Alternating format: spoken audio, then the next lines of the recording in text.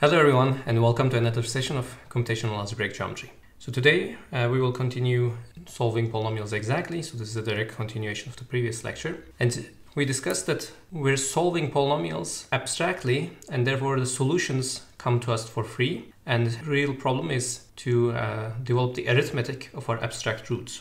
And what we have done before was to work with a single root, and now we're going to talk about adding more than one root. So let's start with one very simple example. So if I were to take qx modulo x squared minus 2, so I'm adding the two square roots of 2. So here we have r, that was x mod f, or x mod x squared minus 2.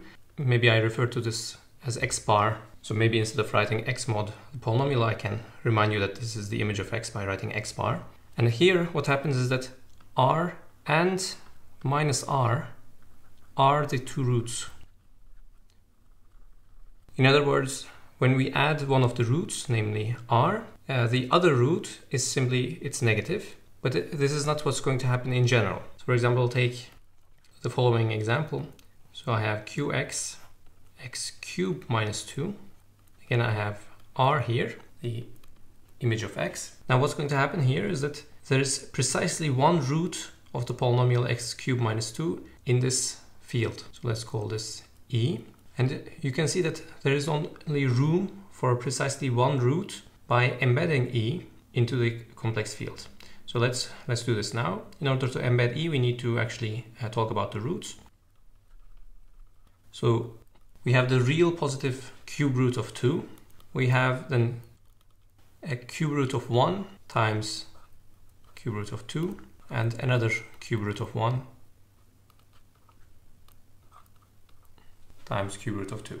And what you need to notice is that these two will have imaginary part, whereas this is purely real. So now if I consider the embedding corresponding to this cube root, then the image of E must lie inside of the real field. Right, so it's Q span of this cube root of 2, and so we have to land in the real field, which means that no number inside of E will map into these other roots that have an imaginary component. In other words, inside of E, there exists only one root of this polynomial. As we discussed, R could have been mapped to this root, for example, and we would have gotten another embedding, but the fact remains that we will miss the other two roots in its image. So it's sufficient to observe this by studying one embedding. Okay, so maybe we want to be able to work with all the roots of this polynomial. We want to be able to do arithmetic here, and then I want to add the extra roots into E. So how do I go about it? Okay, so first of all, I take my polynomial y cubed minus 2. So the variable xi, the name I used up. So I am creating a new name y, and I'm viewing my coefficients in E. So now previously x cubed minus 2, which was viewed as an element of the polynomial ring with rational coefficients, was irreducible. This will not be irreducible because I already have a root here, and I can basically figure out how it decomposes by doing polynomial division. So remember, R is the image of x in E, so that stands for a root of cube root of 2. Okay, so let's do polynomial division. So I will leave some space here for squares and linear forms, and then write the constants. Okay, so the first step is easy. I just divide y cubed by y. This is y squared. And I get minus r, sorry, this is y cubed. And then minus r times y squared goes here. And I subtract. So this gives me r y squared. I leave some space here. And then minus 2 comes down. Okay, now r y squared divided by is plus ry. So that gives me r y squared minus r squared y. So the difference is r squared y plus 2. Now finally, I divide r squared y by y to get r squared, and this is r squared y minus r cubed. Sorry, I made a typo here, so this minus 2 comes down without a sign change. And here the difference is 0 because of course r cubed was 2 inside of the field E. And this allows us to factor y cubed minus 2. Let's maybe write this down. So inside of this EY, I was able to factor my polynomial, and the other roots of the other cube roots of 2 have to satisfy this quadratic polynomial. And we've seen that this quadratic polynomial cannot split in EY, because otherwise we would have found them in E. So they do not live in E, therefore this thing does not decompose into linear factors. Okay, so let's declare this to be G, polynomial GY. And next thing is to extend E by this polynomial. Right? So let E prime be E of Y modulo G of Y. And we know this corresponds to adding a root of this quadratic into the field E. And what happens is that now that I have a quadratic, if I have one root, it will split into 2 linear factors in E prime. If it splits into 2 linear factors, that means I also have the second root inside of E, which means this field will contain all 3 roots. So maybe let's try to understand what is the third root in terms of the other 2 roots, because 2 roots generate E prime, therefore the third root must be an expression in terms of those first 2. So observe that I could have written E prime as the quotient of the polynomial ring over Q in 2 variables, where I mod out by x cubed minus 2 and gy, but gy doesn't make sense here, so I should replace r with x. That becomes y squared plus xy plus x squared. So since I'm modding out by x cubed minus 2, x is automatically a cube root of 2, hence what I called r here. So this is a lifting of gy into this polynomial ring. So any lift would have worked. Maybe I say this is isomorphic. And r1, let's say, is the image of x1, is a root of x cubed minus 2. r2, which will be the image of y, is another root. And then what is r3 instead of these 2 generators? Well, we can answer this question by polynomial division again. So in E prime, let's do our polynomial division. So now again, to be very pedantic, we can talk about the polynomial gz in E prime of z. So here gz is just our polynomial, this polynomial in E prime. So that was, so it used to be gy, but I would like to change my y to be a variable. I don't want to keep it as a number in E prime. So now I've added a root of this polynomial, so this should split. And so maybe I denote this now by r1, just to keep this notation here. And I'm dividing by the other root r2. Okay, so I just multiply this by z.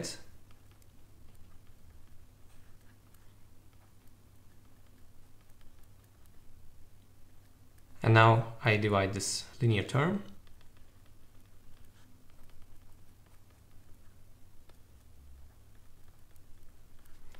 Okay, so in principle, I don't have to compute what's happening here. I know z minus r2 has to divide this expression, therefore this thing has to be 0. But now it's a good exercise to check that these 2 expressions cancel out. Well, it's kind of very easy, but... And this is just this polynomial, obviously. Now, as a result of this, we've seen that gz breaks into z minus r2 and z plus r1 plus r2. Or we can say that the third root has to be minus r1 minus r2. Now the conclusion is that we were free to choose the first root, so it could have been any of the 3 complex roots when we were embedding E. We will see this later, but it's kind of clear here that the second root we're also free to choose out of any of the remaining 2 roots, but then the third root, of course, is completely determined. So there's only 1 root left, and in this case, the value of the third root is described by this expression. I mean, what's very nice here is that I can do arithmetic rigorously involving these 3 roots purely in this polynomial ring. I mean, so in this quotient of the polynomial ring, and this polynomial ring only has rational coefficients, and therefore algebra here is extremely easy. Everything is explicit. I don't need to deal with approximations. Now, there were 2 complications that sort of dissolved on their own. One of them was that something was very simple when I was trying to add a second root. And the other thing was I added 2 roots coming from the same polynomial. So what if I wanted to work with two roots coming from different polynomials? So this is both of these issues sort of can be resolved together, and that's what we're going to do now. Okay, now we begin the development for working with two algebraic numbers, so two roots of polynomials. And of course, it will be clear then inductively we will be able to work with an arbitrary number of algebraic numbers. So the setup is this. So I take two polynomials for simplicity with rational coefficients. So these I want to take irreducible, and I have in mind two roots, two complex roots coming from f and g. And what I want to do is to understand the field generated by alpha and beta purely algebraically using f and g.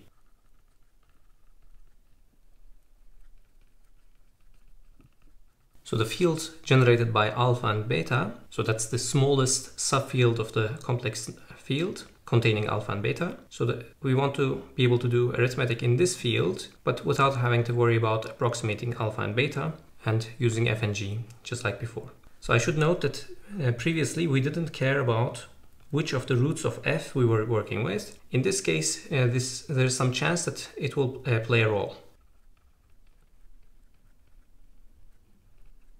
And in any case, it's now important that I have in mind some choice of a root of f and some root of choice of g. And one way to do it is to choose a number close enough to both alpha and beta. I mean, as long as I have a concrete way of specifying it, but it's actually better to approximate arbitrarily well both alpha and beta, so that maybe I need a number in a convergence basin or something. So another note is that what we're going to do next we'll be able to handle perfectly well if f equals g. And so this was the construction we have done upstairs when we were studying the cube roots of 2. And now here's the construction. So if I take E, the field generated by x modulo f, and now I take g, but I view its coefficients as living in this field. So obviously rationals inject here, so that's fine. So I will write it as ge, and maybe I write gey. So this is the polynomial g with coefficients used as element in E and variable y. And now here comes something non-trivial. We're going to factor g. So g used to be irreducible here in this polynomial ring. It does not have to be irreducible here. So I need to factor it into irreducibles in this polynomial ring. So let's write g1 through gk for the irreducible factors. And I have to say that I need to leave this as a black box now. It turns out that factoring polynomials, or even in sort of number fields or abstract number fields, is perfectly doable. The point is that you can do reduction modulo a prime, and modulo a prime, there are finitely many irreducibles, so it's kind of easy to find irreducible factors, and it turns out you can lift those irreducible factors back up to q if your prime is large enough. You don't even have to work. So this is a sort of a subject on its own, so I won't go there, but I mean, this is a key in computational algebraic geometry. Okay, so we leave this as a black box now and continue. And at least one thing is true, that if your g is irreducible already, then ge is irreducible, then of course this is an easier problem. And now the problem becomes the following. I had to extend E by one of these irreducible polynomials. I think it is clear, but it's not clear which one I should work with. So I have the extensions. Right, so this will be a finite field extension of E, but I don't know which one I'm supposed to take if I would like to understand the field generated by alpha and beta. And this is exactly where the approximations come from. And the question is, which one is isomorphic to? And the way we're going to answer this question is to find which of these polynomials annihilate beta. And this only makes sense if we first embed E using the root corresponding to alpha. So let's do that. So consider the embedding. So this maps the root, or x bar, let's say, to alpha. And this embedding will in turn map all of my gi's into some polynomials with coefficients involving alpha.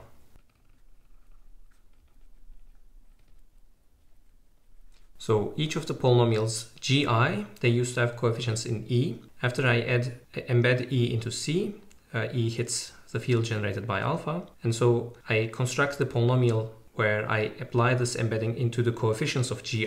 So I get a polynomial with variable y and coefficients in this field. And now I would like to evaluate all of these polynomials at beta.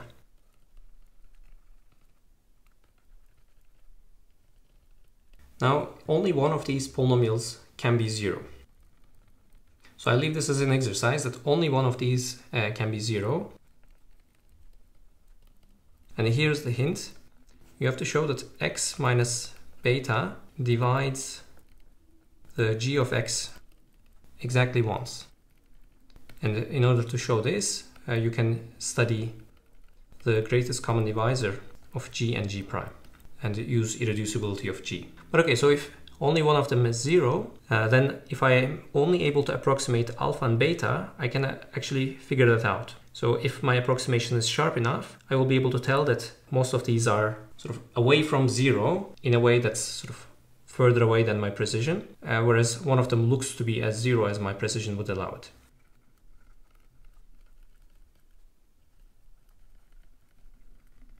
So here, of course, there are many tricks available to you, but already in the previous lecture, we've discussed that when trying to decide if an algebraic number is 0, I can figure out an explicit bound where if this number is smaller than that explicit bound, if the norm is smaller than that bound, it has to be equal to 0. So this involved the height of the polynomials, in this case of f and g. So there, in fact, this can be approximated rigorously to this precision. Precisely one of these numbers will have norms smaller than my bound if my precision is high enough, and that's it. This gives me the I for which this polynomial vanishes. Okay, so let's say G1 is the one that annihilates beta. So I have to re-indexing this, I can say, of course. So I want to take E1. So I want to say that E1 is isomorphic to the field generated by alpha and beta. I think now this is more or less clear, but let's study this field a little bit more. So first of all, I can say that E1 is isomorphic to the field Qxy, so the polynomial ring xy, modulo, first of all, I have the polynomial in x, and then I can write down a polynomial in x and y, where this G1 of xy lifts this, what I wrote as G1 of y inside EY. So there's an obvious surjective map here where x goes to the generator in E, and so I take any of the lifts. So we've done this before, and maybe let's go all the way up to this where we were studying the cube roots of 2. So remember here when we were studying the cube root of 2, this was the lift I've taken. So x was r in this field E, but I just lifted r to x. So that's exactly what I'm doing here. So that establishes E1 as a very simple object where I'm working with polynomials with rational coefficients. So the arithmetic here will be super easy. And essentially by design, I have this map now.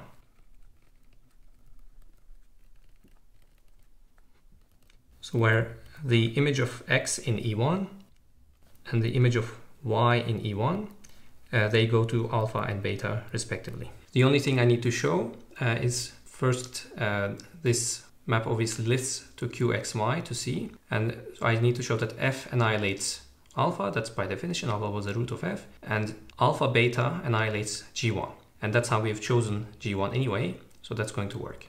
And that's independent of the lift you've chosen here.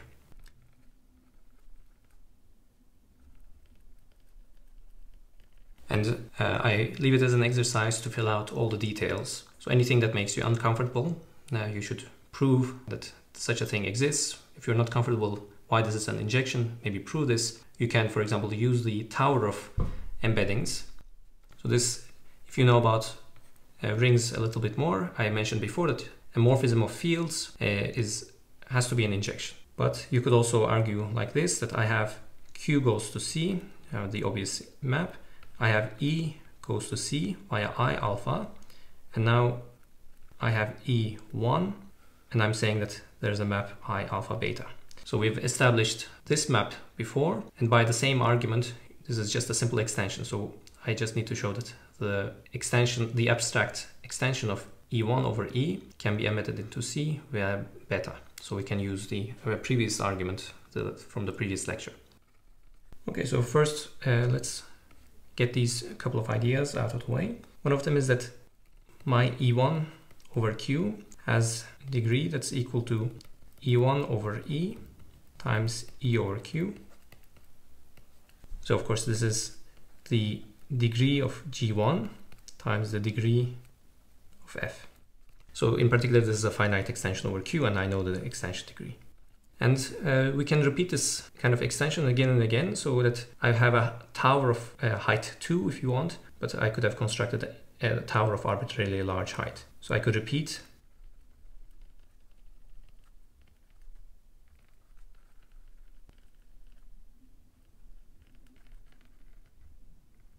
So if I want to study the field generated by, let's say, L algebraic numbers, and I wanted to give an exact arithmetic representation of this field, just like this one over here, then what I could do is to simply continue. So I've studied this two number extension, but the third one would just be the same. So now I'd have to factor the minimal polynomial for the third number over E1, and then continue on from there. So here I should also note that Magma has built-in capabilities to deal with towers of extensions.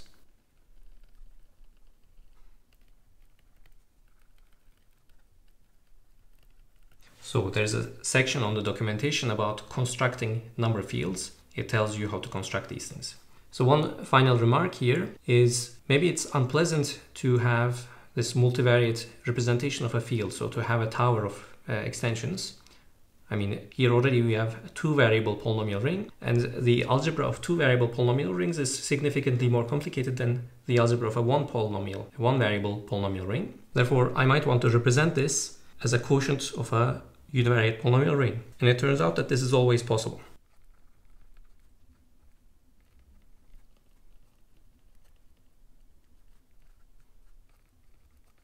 So the question was, can I have my field, which involved two variables, and represent it as a quotient of a single variable polynomial ring by some other polynomial h? So the answer is yes, and the way you do it is moderately easy. So, I mean, there are also complicated ways to do it, but here's a very simple argument. So you have to use the following theorem. So this theorem is called the primitive element theorem. So it says the following: given any finite field extension, let's say E over F, with characteristic of the base field being 0. So for example, if this is Q, the rational field, then this is fine. Then there will exist a number or an element in E such that E is isomorphic to F adjoint alpha. So here I'm writing it in square brackets because this will be the set.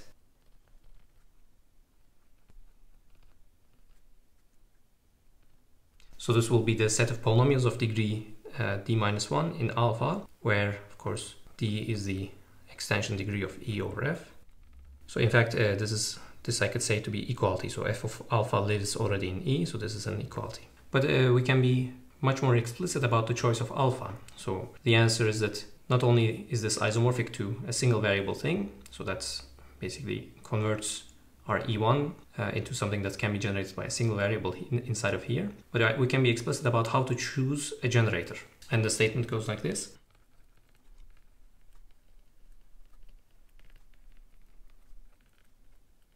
So what happens is that there are finitely many F vector spaces inside of E. So these are proper vector spaces, so they're not equal to E, such that if you choose any alpha in E that's outside of these vector spaces, you're good. This identity will hold.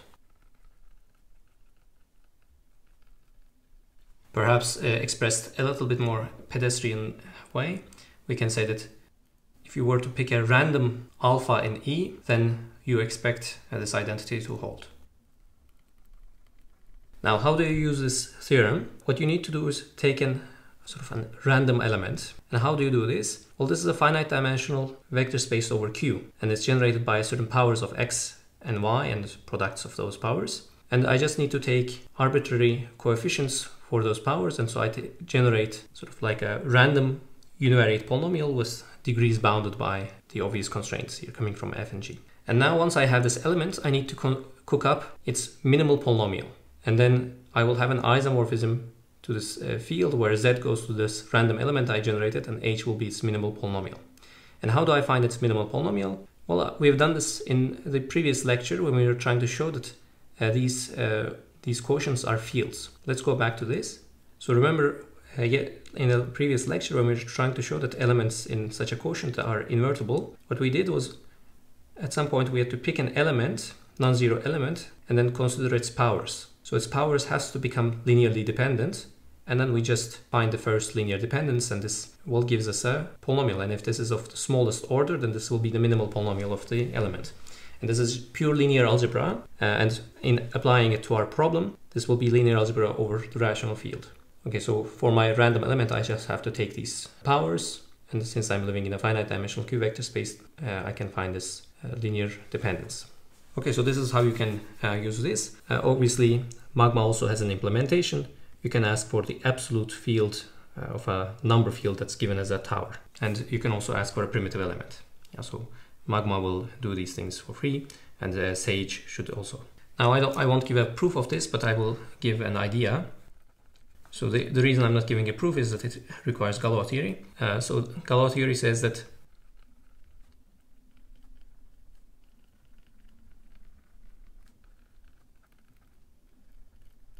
Galois theory says that there are only finitely many intermediate fields between f and e, which means that if you choose any element alpha that does not lie inside of these intermediate fields, then the field generated by alpha will equal e.